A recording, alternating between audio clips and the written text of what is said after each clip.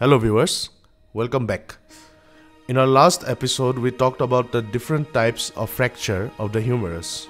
In this episode, we are specifically going to talk about the supracondylar fracture of the humerus.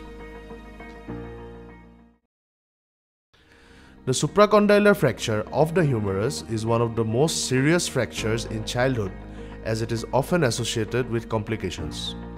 The fracture is caused by a fall on an outstretched hand. As the hand strikes the ground, the elbow is forced into hyperextension, resulting in fracture of the humerus above the condyles. The fracture line extends transversely through the distal metaphysis of humerus just above the condyles. Now looking into the various types of the supracondylar fracture, a supracondylar fracture may be of extension or flexion type, depending upon the displacement of the distal fragment. The extension type is the commoner of the two. In this, the distal fragment is extended, that is tilted backwards in relation to the proximal fragment. In the flexion type, the distal fragment is flexed, that is tilted forwards in relation to the proximal fragment. Now when we look at the displacement, commonly a supracondylar fracture is displaced. The distal fragment may be displaced in the following direction: posterior or backward shift, posterior or backward tilt, proximal shift, medial or lateral shift, medial tilt, and internal rotation. The clinical presentation of this condition is as follows. The child has a history of fall, followed by pain, swelling, deformity, and inability to move the affected elbow. On examination, the following clinical signs may be observed. Unusual posterior prominence of the point of the elbow, which is formed by the tip of the olecranon process. This is because of the backward tilt of the distal fragment.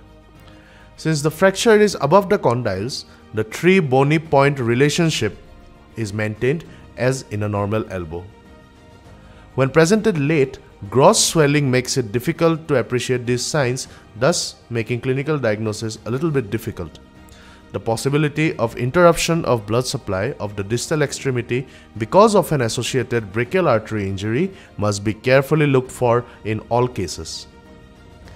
In brachial artery injury, the radial and ulnar pulses may be absent with or without any sign of ischemia. One must look for an injury to the median nerve, which is done by the pointing index sign, or for an injury of the radial nerve, which is elicited by a wrist drop sign. And when we look at the radiological examination, most often it is easy to diagnose the fracture because of the wide displacement. The following displacement may be seen on an X-ray. In an anterior-posterior view, one can see the proximal shift, medial or lateral shift, and rotation of the distal fragment. In the lateral view, one can see the proximal shift, posterior shift, and rotation of the distal fragment. Coming upon the treatment, the undisplaced fractures requires immobilization in an above elbow plaster slab with the elbow in 90-degree flexion. In all displaced fractures, the child should be admitted to a hospital because serious complications can occur within the first 48 hours. The following methods of treatment are used in displaced fractures: closed reduction and percutaneous K-wire fixation. Most displaced fractures are easily reduced by closed reduction, but they often slip. Hence, it is best to fix them with 1 or 2 K-wires passed percutaneously under image intensifier guidance. The following steps are followed for a closed reduction. First, traction with the elbow in 30 to 40 degree of flexion. This is applied for 2 minutes with an assistant giving counter traction of the arm. Secondly, flexion in traction.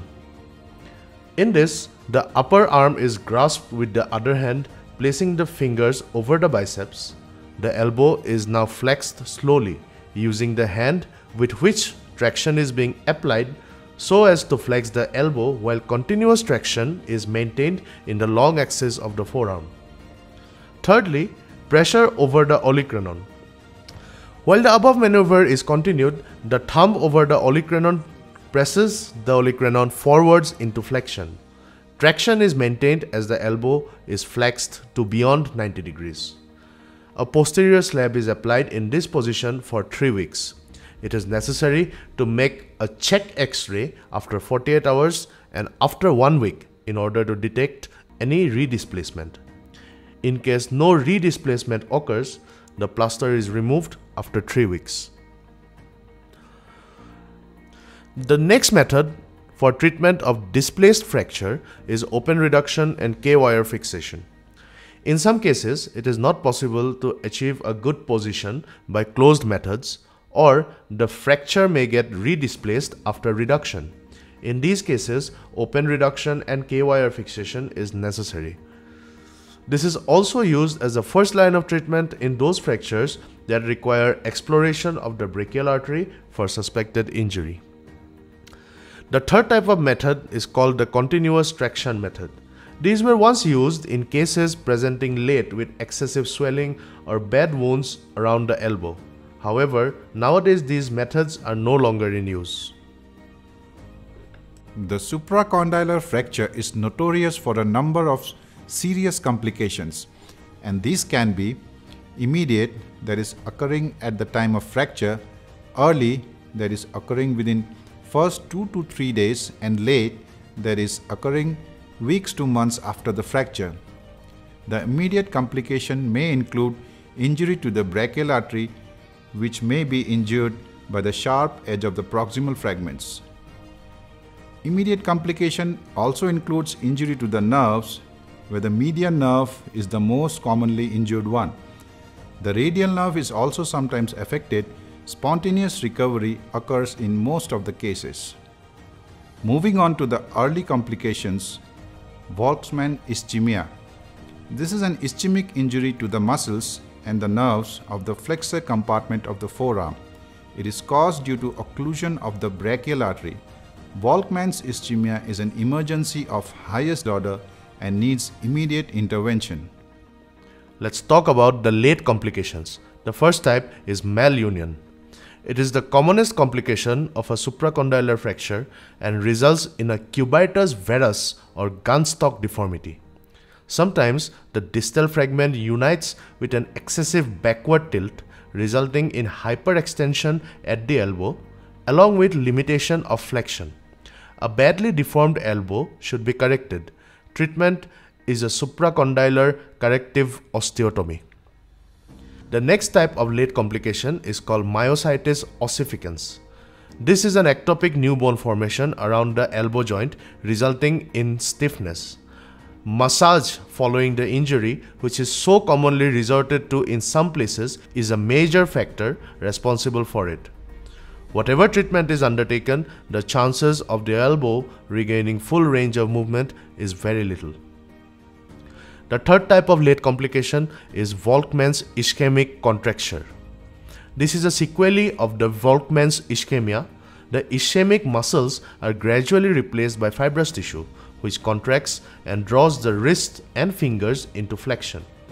If the peripheral nerves are also affected, there will be sensory loss and motor paralysis in the forearm and hand. Mild deformities can be corrected by passive stretching of the contracted muscles using a turnbuckle splint, also called the Volkmann splint.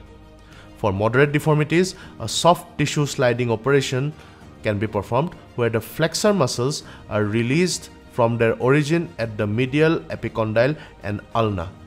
This is called Max Page operation. For severe deformity, bone operations such as shortening of the forearm bones or carpal bone excision, etc. may be required. So folks, that's all we have for you today. Stay tuned to Anatomy Weekly. Keep watching, keep learning. We'll see you next time.